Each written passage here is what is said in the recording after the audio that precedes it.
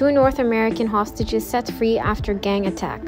2 of the 17 U.S. and Canadian missionaries taken hostage last month in Haiti have been set free, the country's national police confirmed on Sunday.